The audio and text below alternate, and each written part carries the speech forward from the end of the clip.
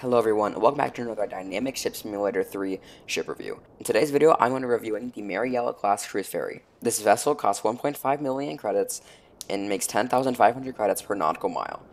This ship can go 16.4 knots without any upgrades.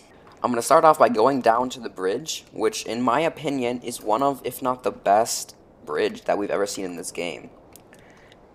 As you can see, it's very, very detailed. I really like it. You can see there's stations on the, like these little computer areas on the starboard and port side. This is, I think, no, it's up here. This is, the middle seat is where you control the ship as a captain. This is what the horn sounds like.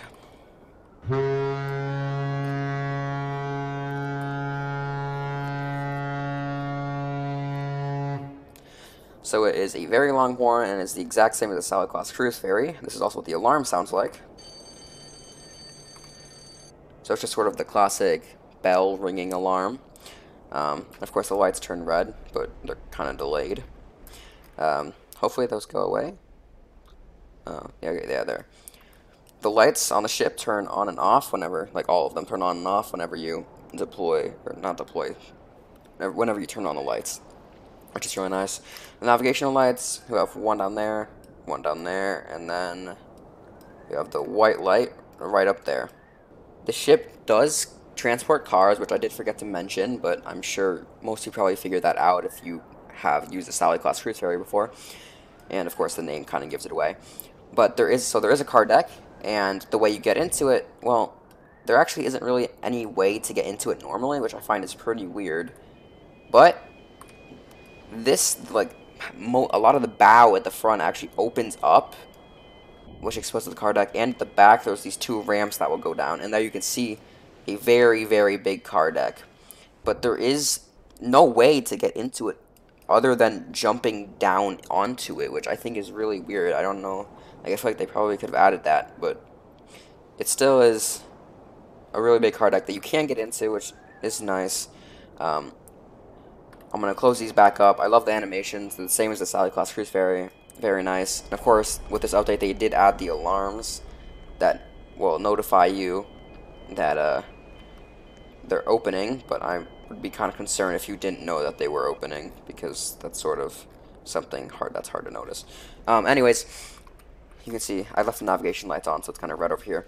There is this one door which does have a staircase similar to the Mariella-Class Cruiseferry, which does take you down to the bow of the ship.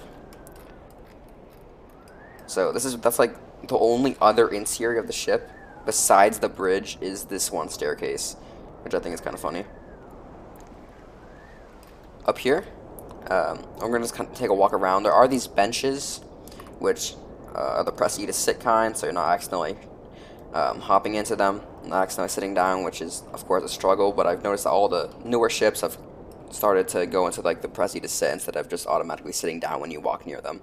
So there's two different types of lifeboats on this boat. This one and this one.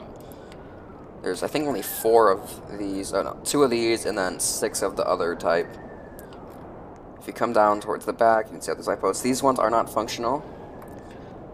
So if you come down here, it's a very, very big ship. There is one other area at the back of the ship, which does have a lot of seating area, which is really nice. You can sit down on all these seats. Just enjoy the water going by.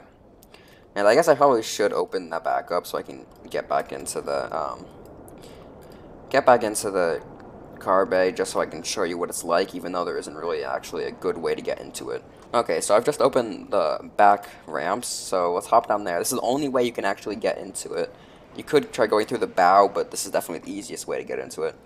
And just like the Mariella-Class Cruiseferry, this is like the exact same car deck as it, except for right here, where you could usually go up to the top deck through these. There's usually a staircase right here on the Mariella-Class Cruiseferry, but it's not there on the Mariella-Class, and so there isn't a way. I think that they could definitely try to add a staircase there, and it would make it a lot better, just so this car deck isn't, like, completely useless.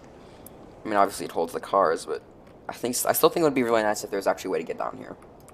This is where the bow opens up. It'll open up and that ramp will go down. And yeah, I don't know how I'm gonna get back up, but I'm gonna have to try to find a way, because Yeah, I don't know what I'm gonna do, honestly. Okay, so I did actually have to reset my character to get back up here. So do keep that in mind. Once you go down there, there is no way to get back up. So if you're in the middle of ferrying cars, do not go down there because you will not be able to get back up. So don't just don't do it. So yeah, this is a very nice ship. I do wish there was interior, but I understand that that would take a lot of work, and there already is one, which is Mariella-Class Cruiseferry, of course. If you are not in it for the money and you just want to have a really good looking ship, I'd say go for the Mariella-Class Cruiseferry. But if you do want money, which of course I think is the main reason people would get the ship, then obviously do get the Mariella-Class because it does give you a lot more money. Yeah, this one's 1.5 million. Side class is 300,000. They're very, very similar, except in the way that they make money, and the side class has a complete interior, and this one doesn't. That's going to be it for today's video. Thank you guys so much for watching, and until next time, I'll see you guys all later. Bye.